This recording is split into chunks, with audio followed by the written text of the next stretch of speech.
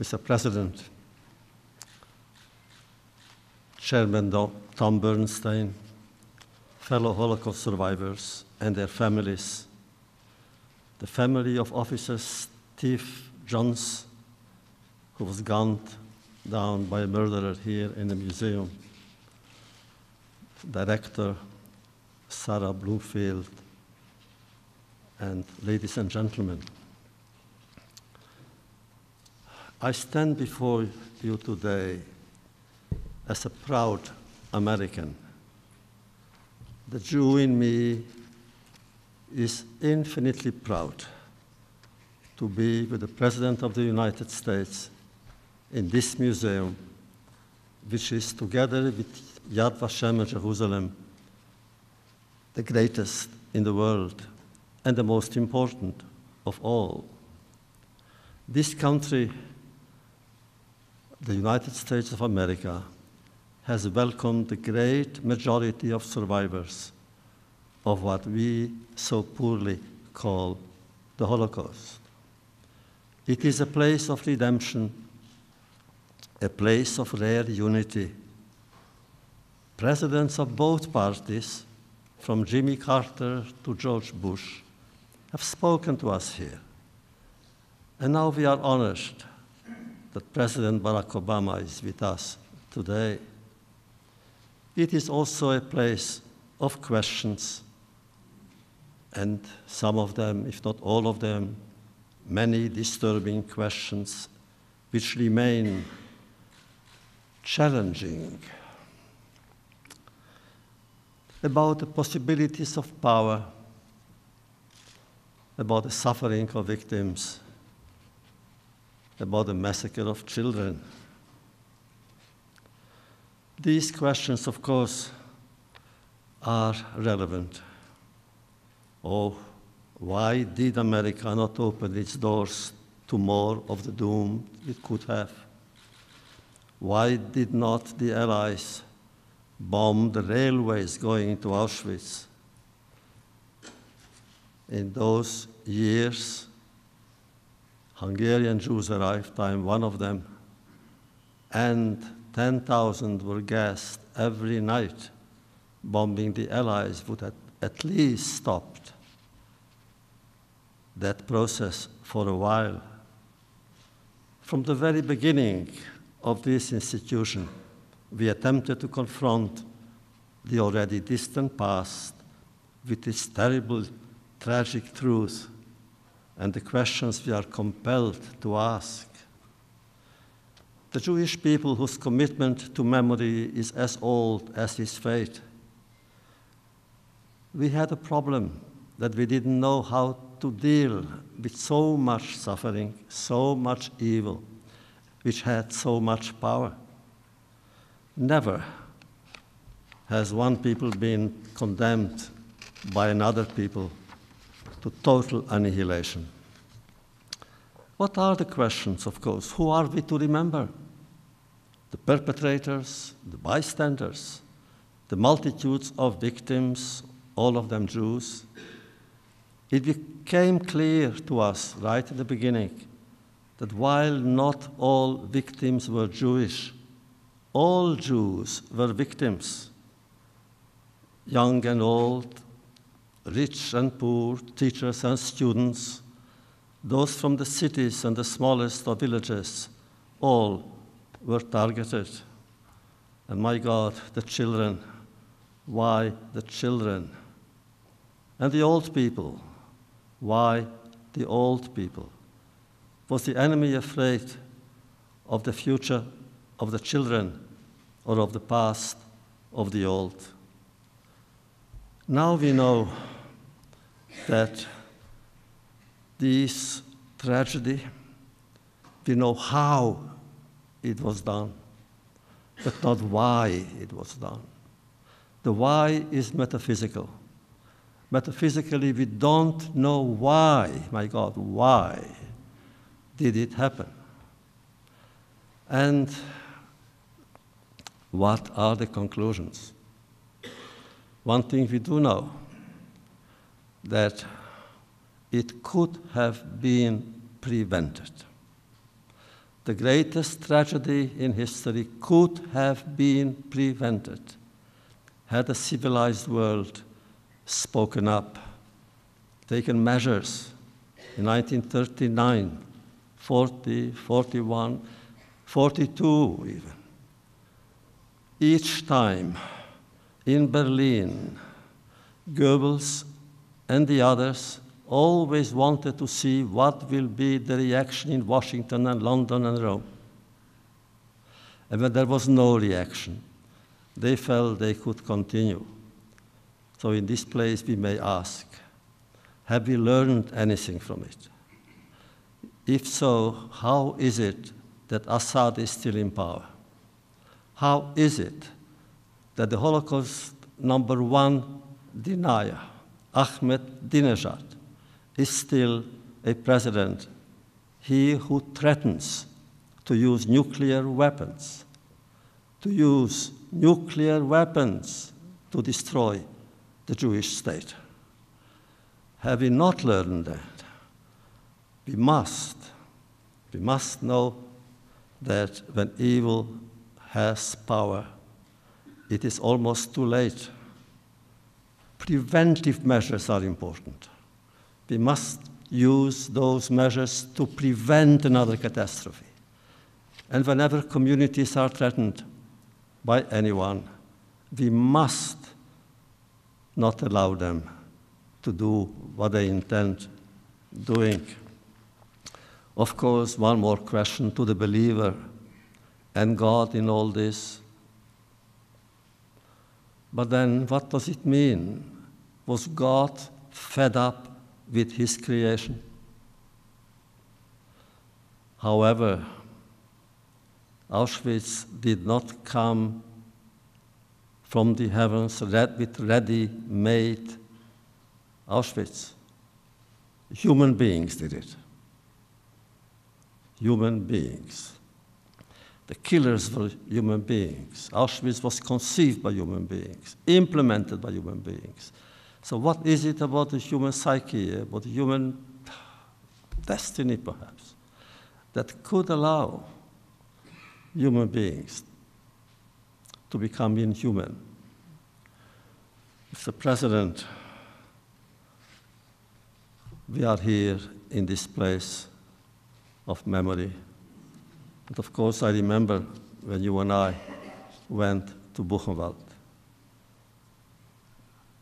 We have spoken since about all kinds of things, but now I hope you understand in this place why Israel is so important, not only to the Jew that I am, the Jewish people, but to the world.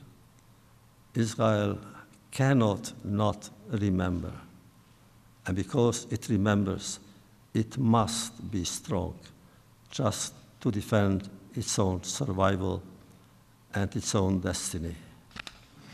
Mr. President, we spoke about Buchenwald.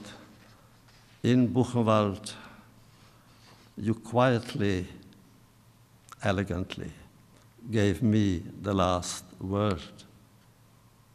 Today, the last word is yours.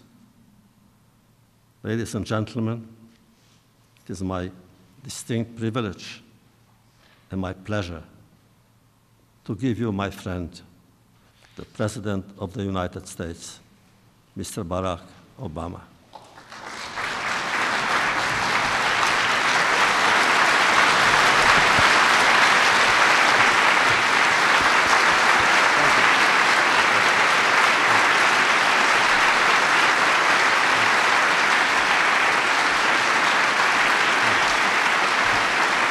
Thank you.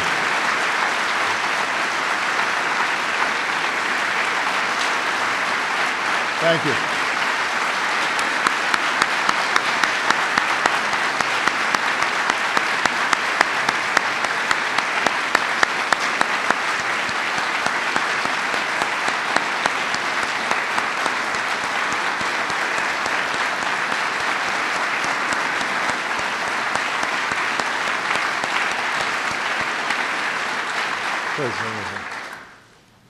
Good morning, everyone.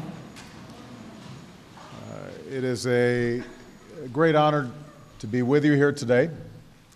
Of course, it is a truly humbling moment to be introduced by Elie Wiesel, along with Sarah Bloomfield, the outstanding director here. We just spent some time among the exhibits. And this is now the second visit I've had here. My daughters have come here. It is a searing occasion whenever you visit. And as we walked, I was taken back to the visit that Elie mentioned, the time that we traveled together to Buchenwald. And I recall how he showed me the barbed wire fences and the guard towers, and we walked the rows where the barracks once stood, where so many left this earth, including Elie's father, Shlomo. And we stopped at an old photo, men and women lying in their wooden bunks,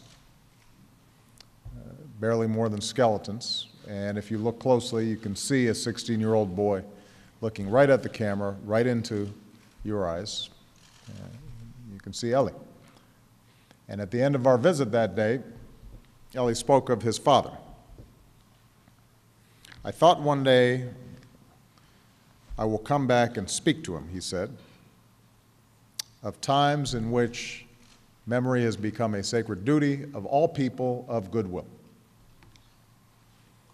Elie, you've devoted your life to upholding that sacred duty. You've challenged us all as individuals and as nations to do the same with the power of your example, the eloquence of your words, as you did again just now. And so to you and Marion, we are extraordinarily grateful.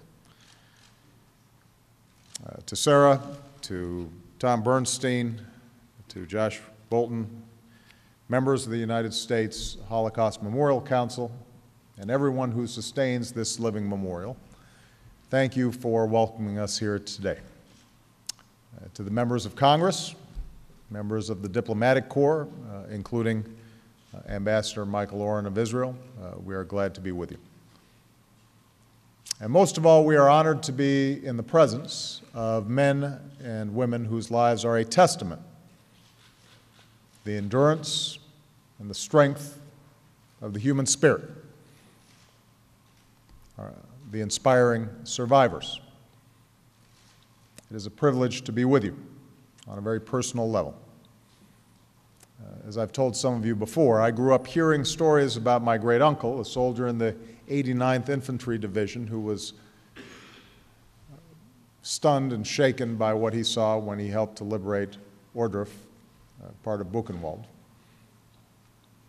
And I'll never forget what I saw at Buchenwald, where so many perished, with the words of Shema Yisrael on their lips. I've stood with survivors in the old Warsaw ghettos, where a monument honors heroes who said, "We will not go quietly, we will stand up, we will fight back." And I've walked those sacred grounds at Yad Vashem, with its lesson for all nations. The Shoah cannot be denied.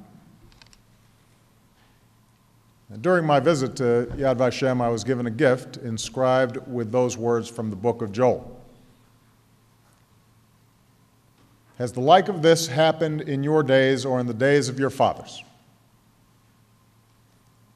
Tell your children about it, and let your children tell theirs, and their children, the next generation. And that's why we're here. Not simply to remember, but to speak. I say this as a president, and I say it as a father. We must tell our children about a crime unique in human history, the one and only Holocaust. 6 million innocent people, men, women, children, babies, sent to their deaths just for being different, just for being Jewish. We tell them, our children, about the millions of Poles and Catholics and Roma and gay people and so many others who also must never be forgotten. Let us tell our children not only how they died, but also how they lived, as fathers and mothers, and sons and daughters, and brothers and sisters who loved and hoped and dreamed just like us. We must tell our children about how this evil was allowed to happen, because so many people succumbed to their darkest instincts, and because so many others stood silent. Let us also tell our children about the righteous among the nations. Among them was Jan Karski, a young Polish Catholic who witnessed Jews being put on cattle cars, who saw the killings, and who told the truth all the way to President Roosevelt himself. Jan Karski passed away more than a decade ago, but today I'm proud to announce that this spring I will honor him with America's highest civilian honor, the Presidential Medal of Freedom.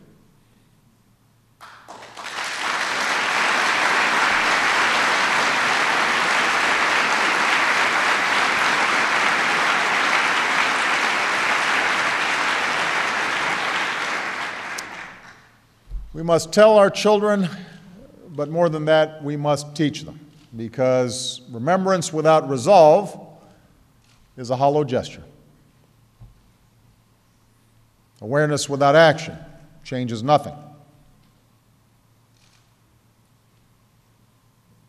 In this sense, never again is a challenge to us all to pause and to look within.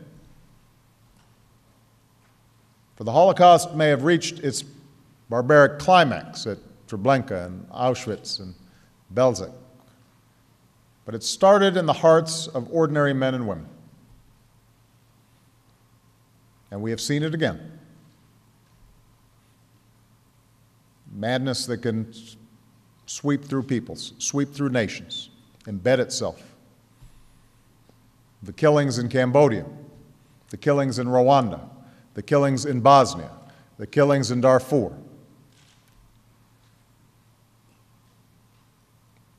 They shock our conscience, but they are the awful extreme of a spectrum of ignorance and intolerance that we see every day. The bigotry that says another person is less than my equal, less than human.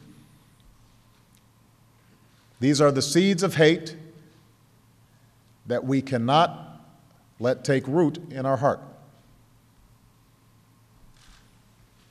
Never again is a challenge to reject hatred in all of its forms, including anti-Semitism, which has no place in a civilized world. And today, just steps from where he gave his life protecting this place, we honor the memory of Officer Stephen Tyrone Johns, whose family joins us today.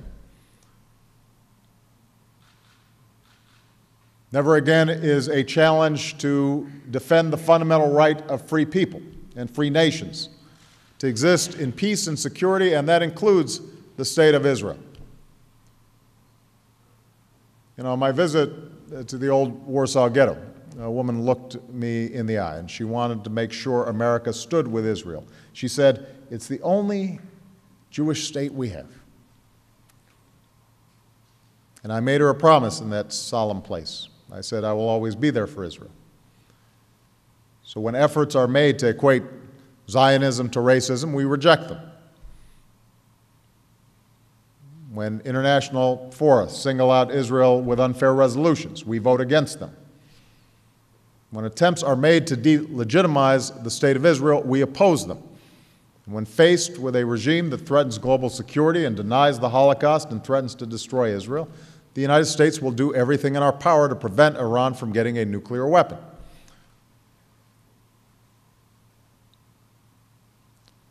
Never again is a challenge to societies. We're joined today by communities who've made it your mission to prevent mass atrocities in our time.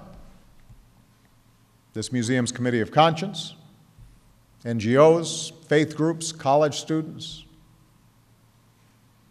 You've harnessed the tools of the digital age, online maps and satellites and a video and social media campaigns seen by millions. You understand that change comes from the bottom up, from the grassroots. You understand, to quote the task force convened by this museum, preventing genocide is an achievable goal. It is an achievable goal, but it is one that does not start from the top, it starts from the bottom up. It's remarkable as we walk through this exhibit, Elie and I were talking as we looked at the unhappy record of the State Department and so many officials here in the United States during those years. And he asked, what would you do? But what you all understand is you don't just count on officials. You don't just count on governments. You count on people and mobilizing their consciences.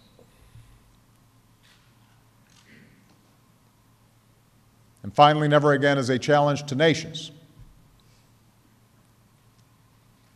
It's a bitter truth. Too often the world has failed to prevent the killing of innocents on a massive scale, and we are haunted by the atrocities that we did not stop and the lives we did not save. 3 years ago today, I joined many of you for a ceremony of remembrance at the U.S. Capitol, and I said that we had to do everything we can to prevent and end atrocities. And so I want to report back to some of you today to let you know that as president I've done my utmost to back up those words with deeds. Last year, in the first ever presidential directive on this challenge, I made it clear that preventing mass atrocities and genocide is a core national security interest and a core moral responsibility of the United States of America. That does not mean that we intervene militarily every time there's an injustice in the world. We cannot and should not. It does mean we possess many tools, diplomatic and political and economic and financial and intelligence and law enforcement, and our moral suasion. And using these tools over the past 3 years, I know that we have saved countless lives. When the referendum in South Sudan was in doubt, it threatened to reignite a conflict that had killed millions, but with determined diplomacy, including by some people in this room, South Sudan became the world's newest nation. And our diplomacy continues because in Darfur and Abyei and southern Kordofan and the Blue Nile, the killing of innocents must come to an end. And the presidents of Sudan and South Sudan must have the courage to negotiate because the people of Sudan and South Sudan deserve peace. That is work that we have done, and it has saved lives.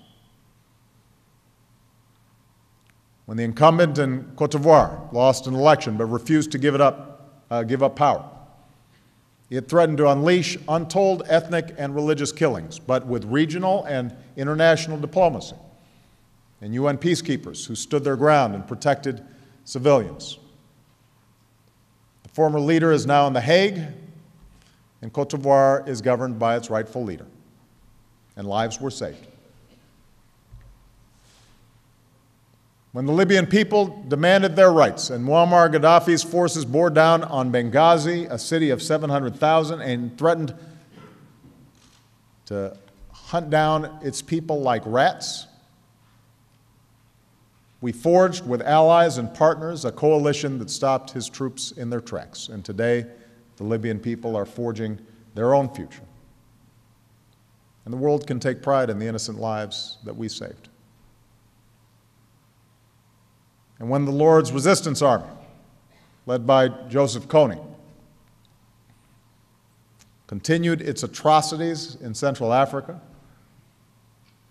I ordered a small number of American advisors to help Uganda and its neighbors pursue the LRA. And when I made that announcement, I directed my National Security Council to review our progress after 150 days. We have done so, and today I can announce that our advisors will continue their efforts to bring this madman to justice and to save lives. It is part of our regional strategy.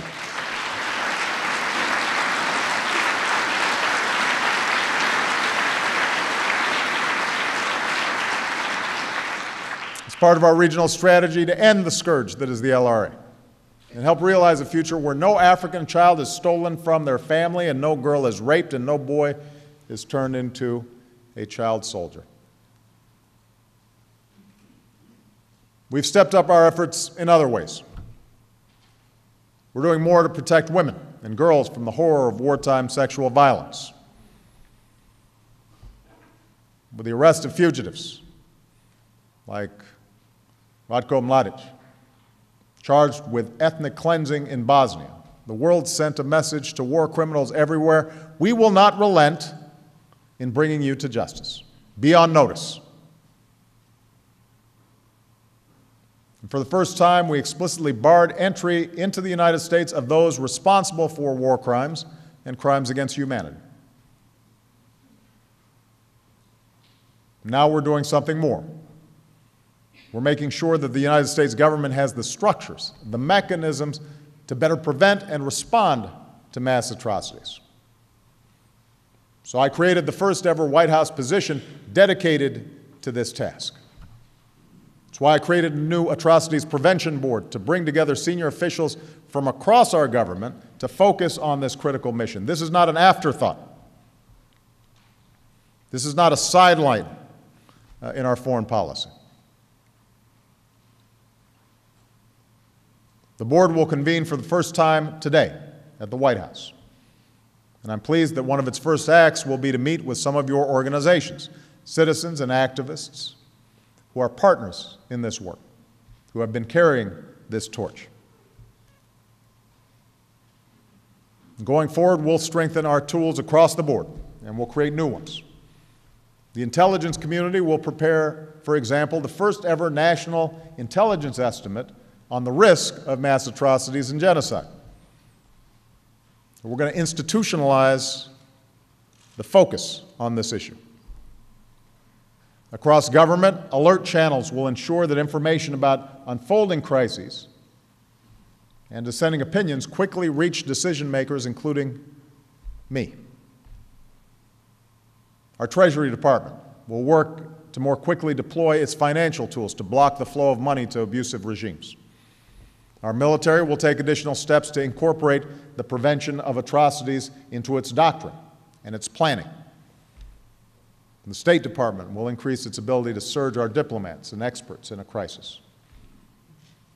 USAID will invite people and high-tech companies to help create new technologies to quickly expose violations of human rights.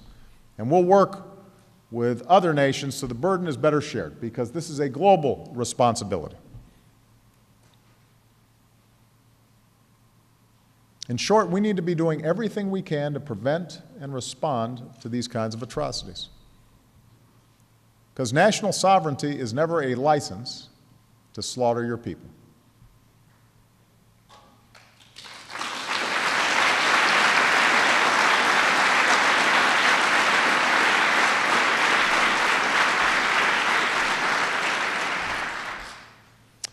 We recognize that even as we do all we cannot control every event. And when innocents suffer, it tears at our conscience. Elie alluded to what we feel as we see the Syrian people subjected to unspeakable violence simply for demanding their universal rights. And we have to do everything we can. And as we do, we have to remember that despite all the tanks and all the snipers, all the torture and brutality unleashed against them, the Syrian people still brave the streets.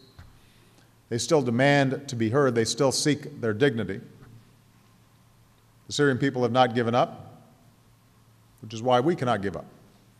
And so with allies and partners, we will keep increasing the pressure with a diplomatic effort to further isolate Assad and his regime, so that those who stick with Assad know that they are making a losing bet.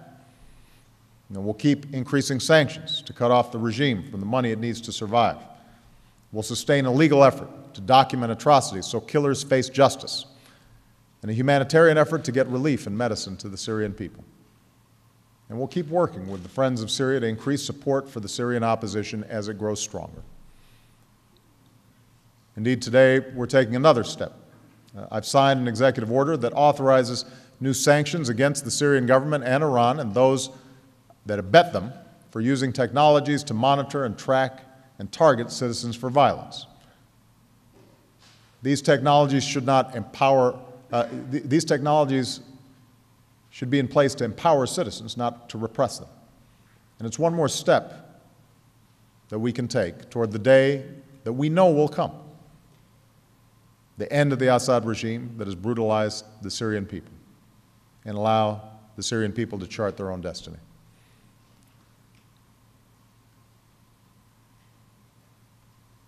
Even with all the efforts I've described today,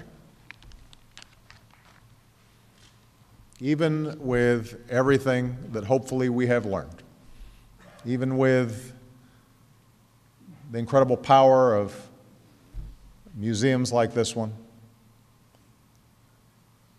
even with everything that we do to try to teach our children about our own responsibilities,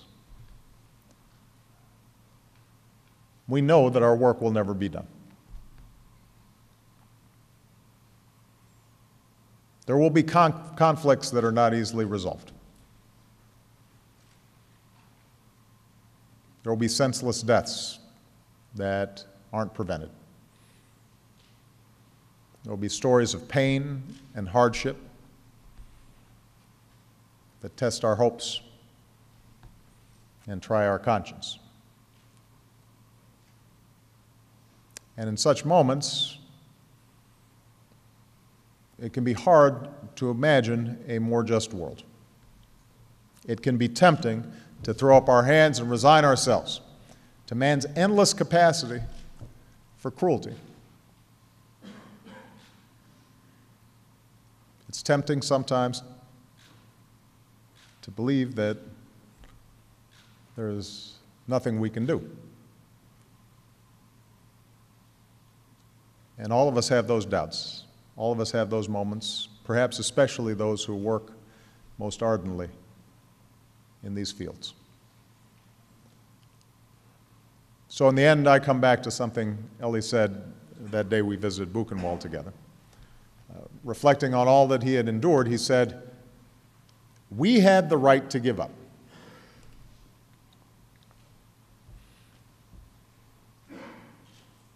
We had the right to give up on humanity, to give up on culture, to give up on education, to give up on the possibility of living one's life with dignity in a world that has no place for dignity." They had that right. Imagine what they went through. They had the right to give up. Nobody would begrudge them that. Who would question someone giving up in such circumstances? But, Elie said, we rejected that possibility, and we said, no, we must continue believing in a future.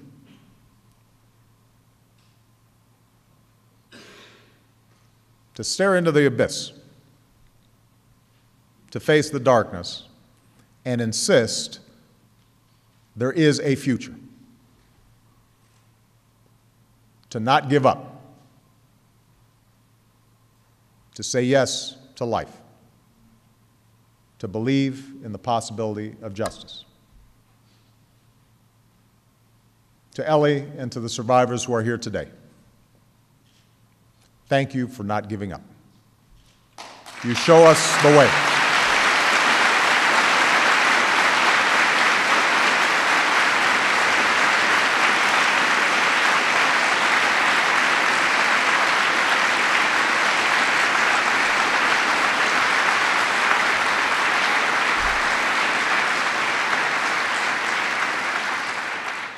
You show us the way.